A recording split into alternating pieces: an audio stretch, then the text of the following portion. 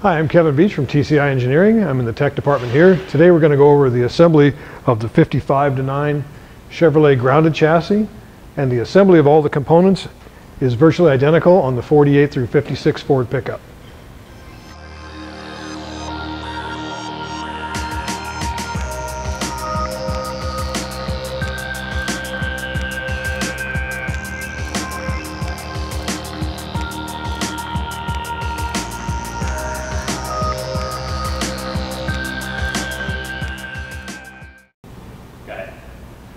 So your chassis will arrive, as you see it here, bare steel. It's fully plumbed with all the brake lines and air lines.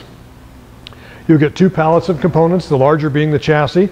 The smaller will be the rear end, your rack, sway bar, your brakes, calipers, spindles, etc. Be sure to unpack all the boxes and check everything out. Commonly, the front sway bar is in the box with the rack and pinion. And you can see we've got quite a few of the pieces laid out here for you on the grounded chassis with the airbag system.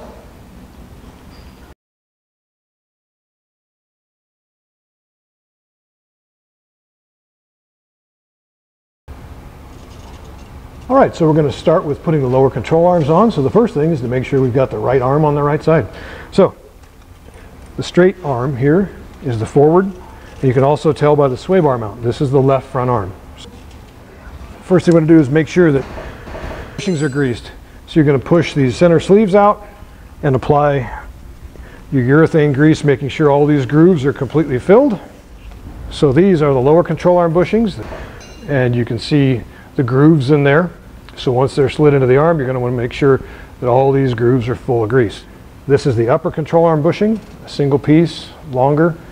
Shoulder goes on the outside edge. Make sure they're fully greased, and then put the center sleeves back in, and we'll move on. All right, so now that we've got the bushings greased, let's take the washers off. We're going to leave one under the head of the nut. The other three, we're going to go on each side of each bushing. So let's take that off. And we're going to start the second washer here, and we're going to set the arm into place.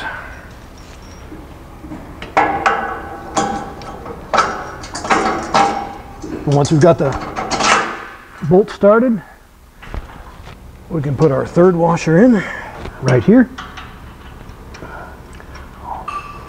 and hold it in place. Align the arm. There you go. And here's our fourth washer and the lock nut. And we're going to leave this hand tight for now. Okay. All right, so next up we're going to put our airbag in place. This is the hardware pack for putting the airbag in. This is the air fitting you're going to need. So the first thing we're going to do is get the hardware out. We're not going to need the bump stops at this point in the process. This is the bolt that's going to put the hat in along with this washer. All right, so let's get the airbag ready for installation. We're going to put the fitting in. Make sure you put some sort of thread sealer onto the fitting and screw it into the bag. Well, this fitting is going to face the rear of the vehicle, so we're going to have to turn it so we can get our airline connected. So go ahead and bring it around.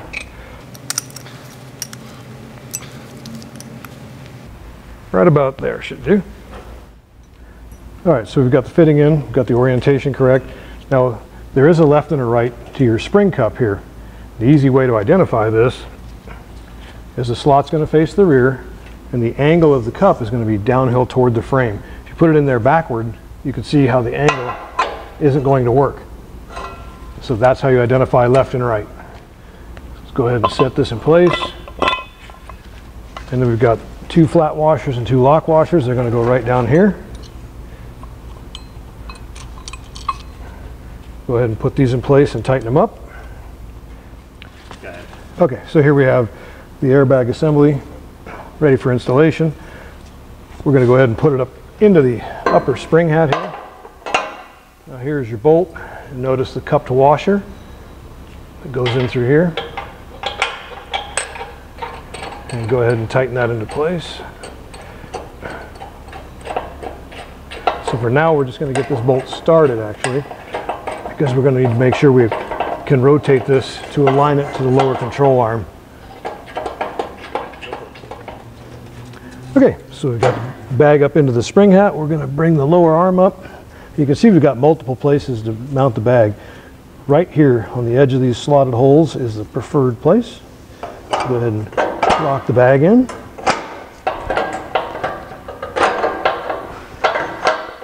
There it goes. There we are. And you've got the same hardware underneath as you used on top. Flat washer and a nylock.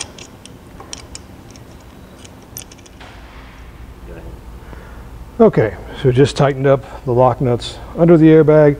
Now we're going to come up top, tighten the bolt we put in earlier.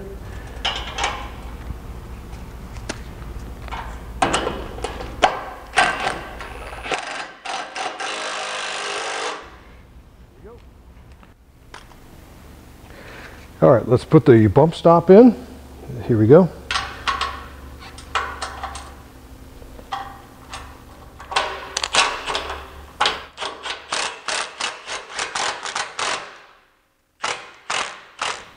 All right, we're going to put the lower shock mount in.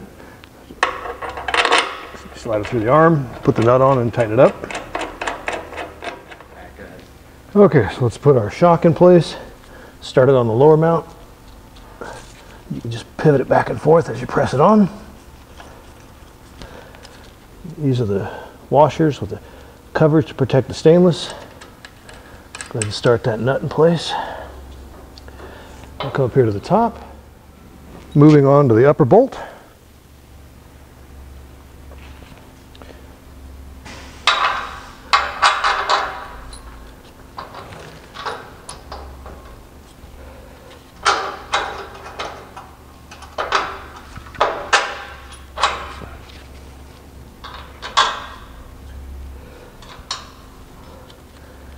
And tighten up top and bottom, and we're all set with the shock absorber. Okay, so now we're going to put the upper arms on. There is no left and right, they're the symmetrical. So we're going to take the hardware off first of all and get those out of the way. Just like we talked about on the lower control arms, you're going to want to make sure that these bushings are fully greased, and then we'll put it onto the chassis.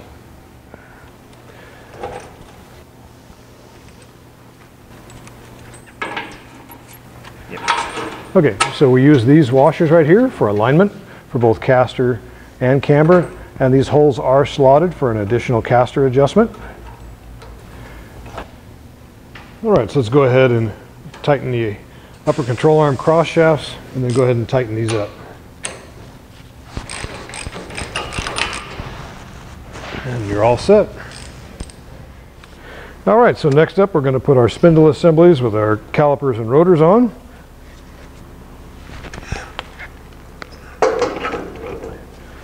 So the way we figure out which is the steering arm always faces forward, calipers on the back. Take our hardware, start it onto the bottom, and then bring the top into place.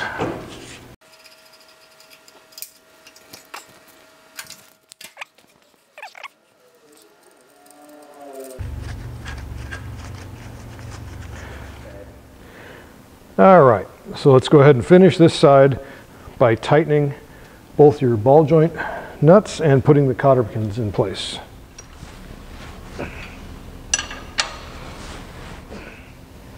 All right, now that the castle nuts are torqued, go ahead and put the cotter pins in, bend the tabs over. At this point would be a good time to grease the upper and lower ball joints. Okay, as always here at TCI, we use Moog components for the ball joints. We have a K772 upper and a K719 lower. On your brakes, calipers and pads here, for your Chevy bolt pattern, this is a 82 to 87 Camaro rotor. It's got a 75 through 80 Ford Granada inner bearing and race. The brake calipers are 89 through 2003 Chevrolet S10. The brake pad number is, the plate number is D154. The Ford rotor is just a 75 through 80 Granada rotor with the bolt pattern. So here's the hardware package for the rack and pinion. 2 large bolts, the spacers, washers, nuts, etc. Let's go ahead and put the rack on. So on the power rack and pinion, you can see the hardware we have with the spacers. Now if you've elected the manual steering, you will not have these spacers right here.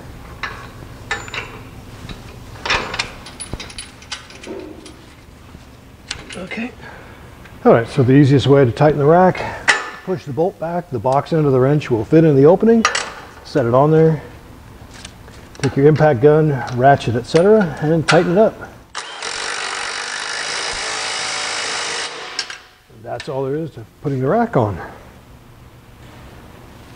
All right, so now we're going to center the rack and pinion so we don't have our steering column off center when we're putting our chassis together. So we'll start by turning the steering all the way to one side.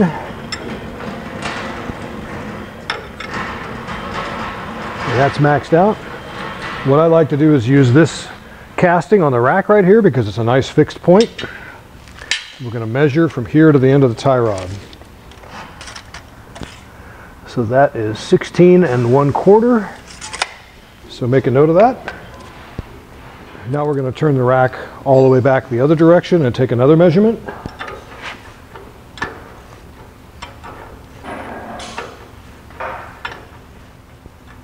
Okay, that's fully stopped, and the rack boot may hold pressure on it, so you need to make sure you hold the wrench, because if you let the wrench go, you see how the rack moves back. So hold it against the stop and take another measurement, and that is 11 inches. So make a note of that.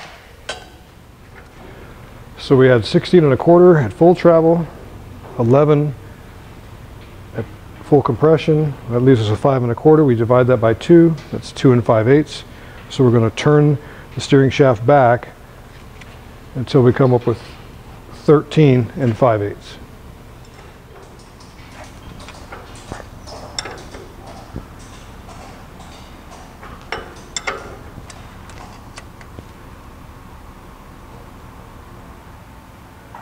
There we go. 13 5/8. Now the rack is centered. All right, so next up is the sway bar. Here's all your components, your heim joints, the mounting blocks, the collars, all of your hardware to attach it to the A-arms. So let's go ahead and get this installed. All right, so as we're getting ready to put our sway bar in, take the hardware apart here, take this lock washer off, have just the AN on the head of the bolt, put it back in the block. Now these are split bushings on these sway bars. So you're going to open your bushing up, slide it around the bar, and start it into the block. This is a very tight fit, so make sure you put urethane grease on this bushing, both inside and out. It'll help with the installation. We're just going to get this one seated most of the way for now and put the sway bar in. So we've got the block on both sides. We're going to wrap the sway bar, wrap the bushing around both sides. And just start that one loosely because we're going to need to be able to adjust these blocks to center the sway bar.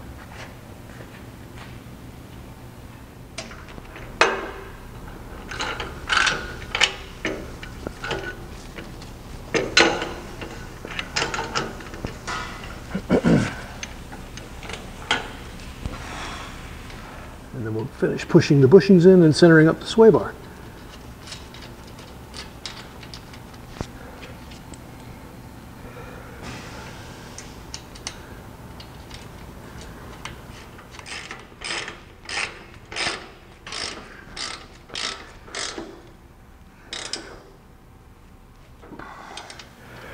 Okay, so putting these bushings in and getting this bar assembled and installed can be a little bit of a trick to seat both bushings and get the blocks aligned. So what we do is we leave one side a little bit out.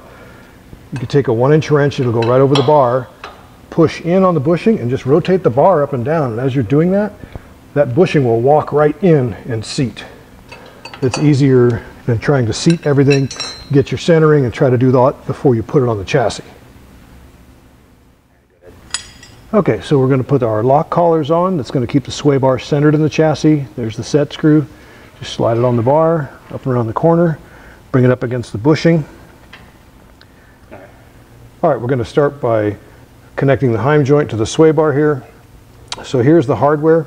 You've got your heim joint link, long bolt, short bolt, spacer, lock nut, etc. The shorter bolt is the one that goes into the sway bar. The longer is going to go through the heim joint, through the lower control arm, and we'll go ahead and make those connections so you can see which part goes where. The heim joint is going to hang in this fashion with the female end up. We don't want moisture going up into these threads.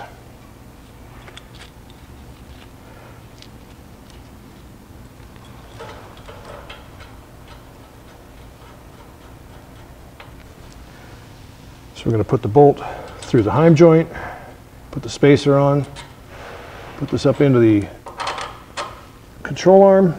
We have your AN washer and the nut that are going to go on the back side here.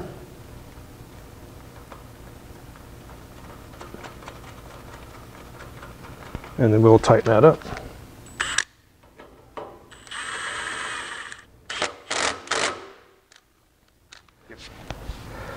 All right, we'll put our second heim joint link on.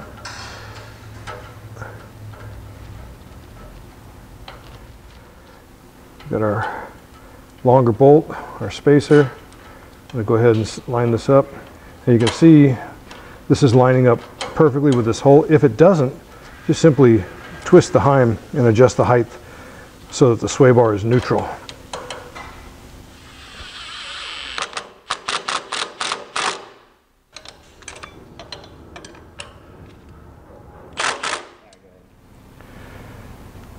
Okay, so now we got our heim links connected. We want to make sure that the angle matches left and right. The sway bar on this one is already very well centered, so we're going to call that good, and then we're going to move to the back and put the lock rings on that are going to hold the sway bar in place so it doesn't move back and forth while you're driving. You don't have to crank these down. This is just an aluminum collar, so just snug is all you need. We'll go to the other side and finish up. And the last step on the sway bar, now that everything else is in place, is we're going to lock the jam nuts in. And that's all it takes. And if you want to, you can go ahead and center that back up. All right, so next up we're going to connect the rack and pinions of the steering arms. We've got a couple of steps here.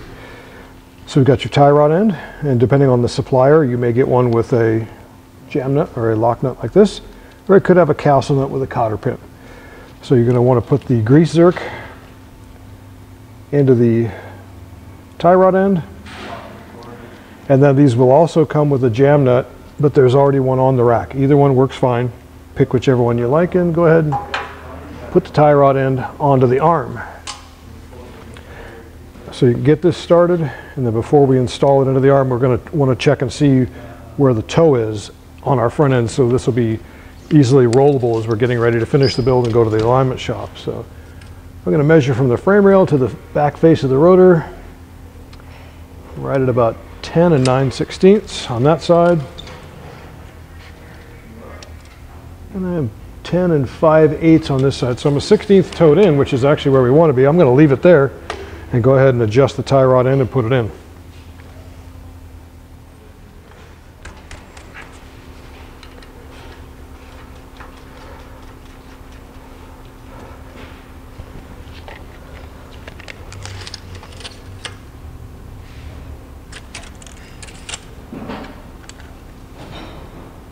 There we go. So the left side's done.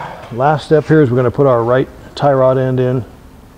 And as we said before, once you're done with the left, you're just going to duplicate everything on the right.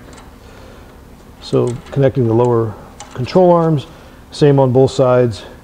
Obviously the ball joints are the same on both sides. Upper control arm, same on both sides. The shock mount and your bump stop. So double check everything and make sure you're good to go. Thanks for watching part 1 of our chassis assembly video. See part 2 for the rear suspension and the pedal assembly. Wherever you are in your assembly process on your project, we're here for you at Tech Support. You can always email us at techsupport@totalcostevolved.com or call us on our Tech Support phone line.